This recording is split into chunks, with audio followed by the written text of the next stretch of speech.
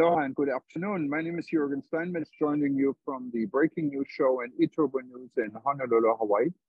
With me is Dr. Peter Tarlow. He's joining us from College Station in Texas. As you can see, it's a nice, fairly sunny day here in Honolulu. I'm outside, actually, at the Ala Moana Shopping Center in Honolulu, right in front of Nordstrom's. And Peter, where are you and how's the weather where you are? Well, it's dark here because it's nighttime. It's in College Station. We were supposed to have a very rainy, cold, miserable day, but it turned out to be a beautiful day. So a little bit of Hawaii came to Texas, and I'm here today. Tomorrow, I'll be traveling to first Quito, Ecuador, and then on to a place called Manta, which is becoming very popular among Americans, and then finally to a place called Puerto Viejo, which is one of the really pretty beach areas that's developing across Ecuador. So Ecuador is trying to really work on developing its beach tourism. Of course, the other side of that is the issue of security. They still have security issues in Ecuador. But if they're able to get control of those security issues, then they really will have some real competition for some of the other beach places around the world, because they have wonderful sea life. And of course, they have the Galapagos Islands, which are world famous, and some really beautiful beaches, some really outstanding, pristine beaches that have not been destroyed by over-tourism. Now, wonderful. Well, I hope you have a safe trip. Yes. It's important. And if anyone knows about safety, security, it's you. Yes. Because you also wrote a book about it. It just came out. Tell us a little bit about your book. This is my 10th book. And this is a book about the history of American and Mexican policing and how it interacts with the tourism industry. And what I really tried to do is look at tourism. In order to be successful, has to have good policing. If you have insecurity, people just don't come. And I spend a lot of time talking about some of the riots that took place in the 2020s. And of course, there was the defund the police movement. And today we saw an issue of that in North Carolina, where one of the tourism communities in the western part of the state, which defunded its police, has had a sharp rise in crime. And that has caused a real drop in tourism. So there's a real interaction there. And it's really important for the tourism industry to learn to cooperate with the police and vice versa. So what I do is I take people all the way back to the pre-colonial times in the United States and talk about how there was unfortunately some really very negative beginnings to policing in the southern part of the United States. It dealt with looking to recover slaves, which obviously did not build great rapport with the Black community. And in the northern states, it was about really stopping strikes from taking place. And that also didn't create great rapport and a lot of corruption. And so that's, of course, the 17th, 18th, 19th centuries. Those are many hundreds of years ago. But police have to go beyond that and be able to really work with the entire tourism industry. On the other hand, I also look at the Mexican police, and we have really two issues there. Internal problems within the Mexican police, including often lack of government support. But on the other hand, most people don't realize many of the resentments that take place go all the way back to the Monroe Doctrine. Now, in the United States, most people think of the Monroe Doctrine as really a good thing, keeping Europeans out of the Western Hemisphere, and the Europeans were consistently in the 19th century trying to get involved in ways that they shouldn't be getting involved, especially, France invaded Mexico in the 19th century and Napoleon III was defeated.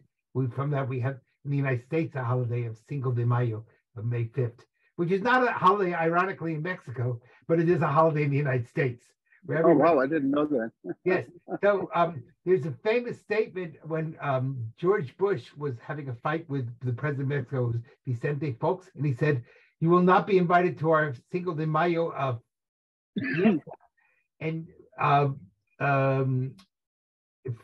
President Fox said, "We don't, what is Cinco de Mayo? Is it the day before May 6th or the day after May 4th? Now, I've long thought we should really have the festival on May 4th because that's my birthday. and they should switch it to 4 de Mayo. But so far, I haven't been able to convince anybody of that.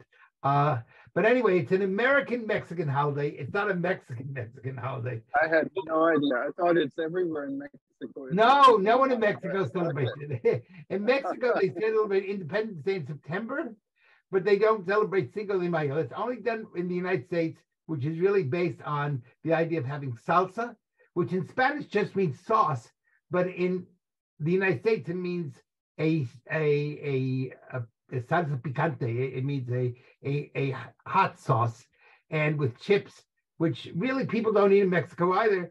These are Mexican American foods that we've implied the Mexicans have, but we don't. It's probably the same thing.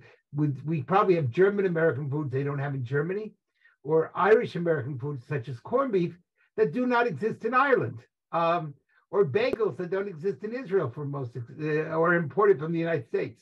Or chow mein, which is Chinese American food that doesn't exist in China.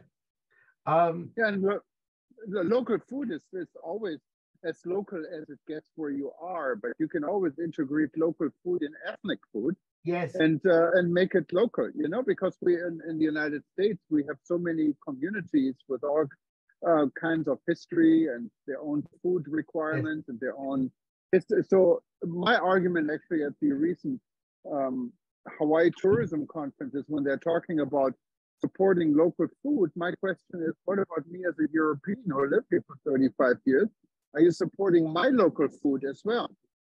So I think when we talk about local food, we have to, yes, see it in a different view. Sure, and just think about the fact that you have how many ethnic foods are really from someplace else. So people get to Israel and are shocked that there are no bagels, because bagels are really from New York. People are shocked when they get to China and there's no chow mein, because that's really invented in San Francisco. People are shocked when they get to Ireland and there's no corned beef and cabbage, which comes out of New York again. The whole tacos thing is really, from Mexico, is really not Mexican, it's American Mexican. So all of those are kind of interesting combinations. And then sometimes they're re-imported back into the country, we impose it on. So it's kind of interesting to see that. But anyway, I do go back to all the way back to the Monroe Doctrine. Most Americans don't realize how many Latin Americans resented that document and saw it the other way around, not as a good thing, but as American interference. And that's created problems in policing all the way to the 20th century or 21st century. So this is a chance Peter, to both sides. Peter, how do you find the time to write this book? When do you write it? Because, I mean, we talk constantly and you're right, always there and you're always available to do something. And you're always busy. You have so many projects at the same time. And you're not 21 anymore either. So I don't understand how you find the time. Yeah, May 4th, I'll be 77. So definitely I'm not 21. That was a long time ago, to say the least. But yeah, well, I love what I do. And I think the real key to this is you stay young when you love what you do.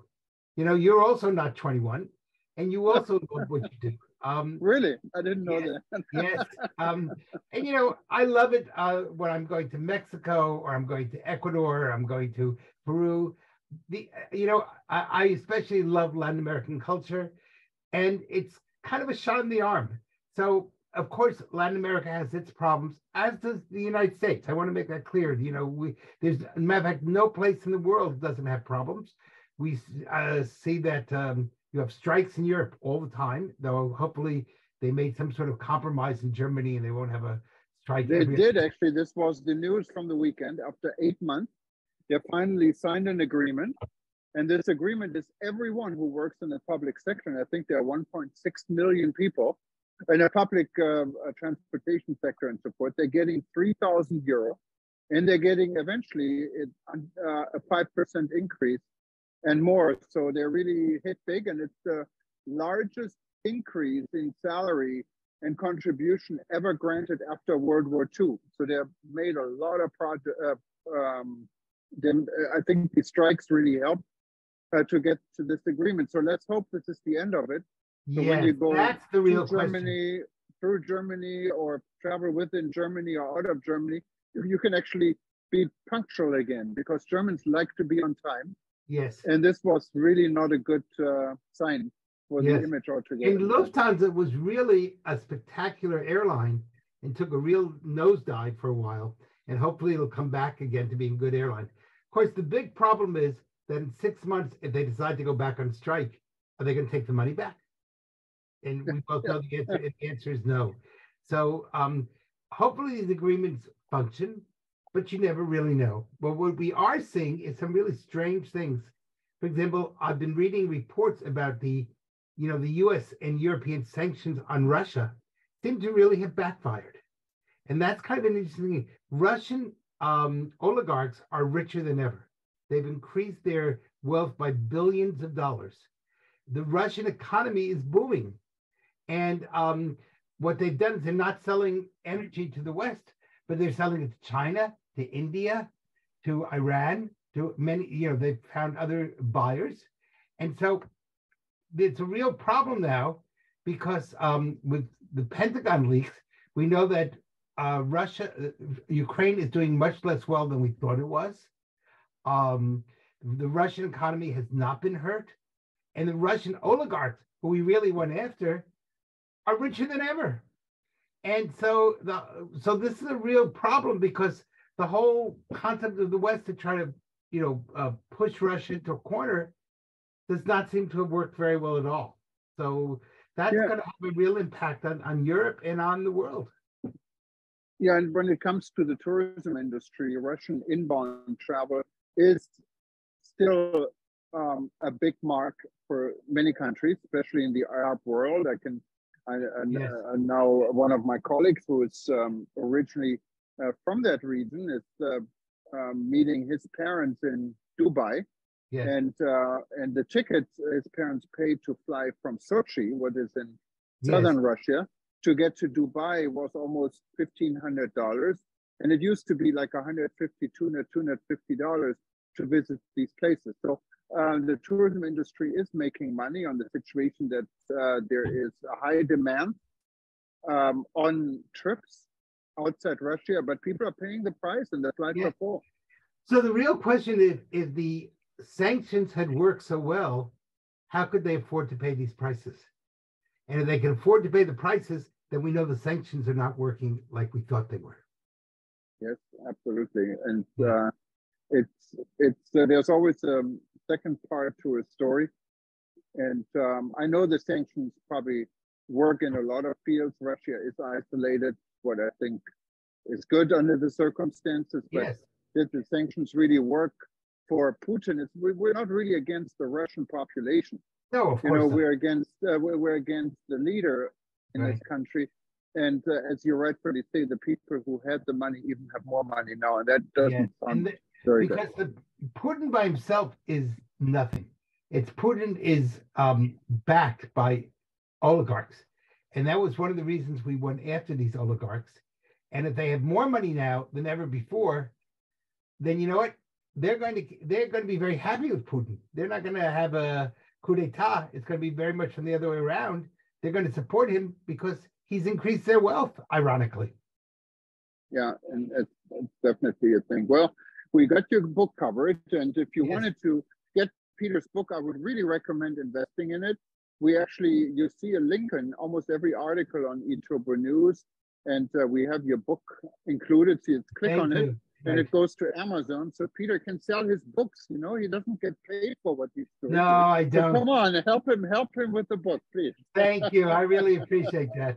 And it's a really good book for anyone who's interested in law enforcement, policing, and while it emphasizes the United States in Mexico, it really touches upon all of Latin America and all of the United States. It shows the good parts of American and Mexican policing, and it shows areas that we are challenged and we need to improve upon. And it's written from the perspective also of tourism, and tourism to survive needs to have a safe and secure environment. If not, the whole industry eventually has some real problems. So I really want to thank you for pushing the book. I appreciate that. And not only that, Peter, if you actually click on this link, And if you don't find it, you can just simply go to eturbonews.com/shop, and you find also a link to this book.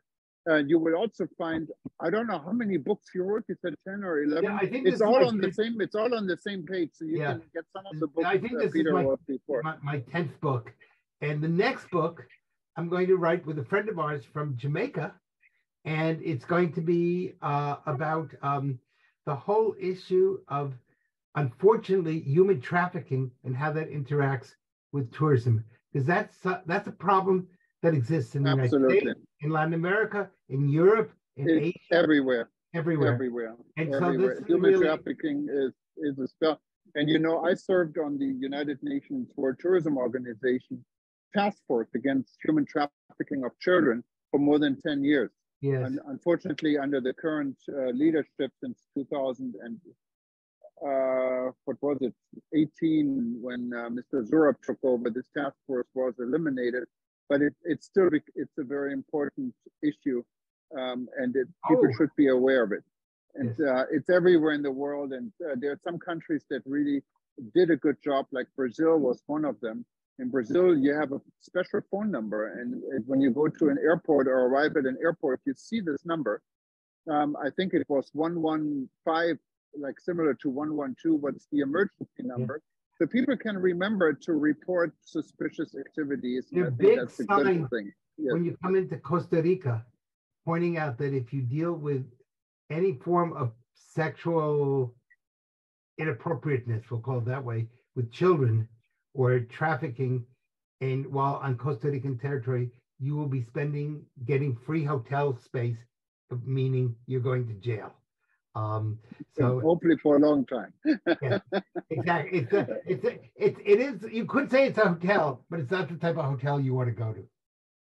No, absolutely. And there's a lot of things coming up. I wanted to mention this. There's IMEX and eTurbo News, and also the World Tourism Network is participating in IMEX Frankfurt. IMEX is the largest and probably now most known meeting and incentive trade show. Every year, there are two of them, one in Frankfurt, one in Las Vegas. We're both. So whoever, if you are in Europe or if you're attending, just stop by our stand. We would love to see you. And that's going to happen, I believe, from the 21st to or 22nd to the 25th of May. And after this, I'll be traveling to Kathmandu, and I'm really looking forward to this in Nepal. And I'll be speaking actually, and we're partnering with the Himalayan Adventure Tourism Conference, and World Tourism Network is going to be a major partner in this event. So I'm looking forward traveling to Nepal. It's a really exciting country. So even if you're not into mountain climbing, there's a lot of other things to do. Just enjoy the scenery alone and the culture, and it's an amazing place to travel to. So if you do want to go there, just go to WTN.travel, click on upcoming events, and you can sign up, and let's have a coffee or something together when you get to Nepal. And one of these days, I hope to be able to get to Nepal. So I don't know if I can climb at my age Mount Everest anymore, but I'm sure I could get to see some beautiful mountains, and I understand wonderful wildlife also. Absolutely. And I'm not going to be the climber either, so you're not going to see me on top of Mount Everest. It wouldn't be a long, healthy trip for me, but it's still, it's an amazing scenery, beautiful people, and the food is outstanding. So really, it's a little bit different from Indian food. It's more spicy, but delicious. So just join me. You have a wonderful time. Right. And meanwhile, I'll be working on hopefully starting of a new tourism security conference in Peru. I'll be next month in Mexico, and at what they call the Pueblos Mágicos, or the magical towns. And if you've never been to the interior of Mexico, these are really wonderful places to visit. And there's unique culture. And for those of you who are listening who are Americans, what I love about Mexico is it's so close, and yet it's so foreign. So you don't have to travel across the ocean 1 or 2 hours or less by airplane, or you could even drive it. And wow, you're in a completely different world. So that really is special for Americans, because you feel like you've stepped back in time and gone to a completely different continent, and it's just across the border.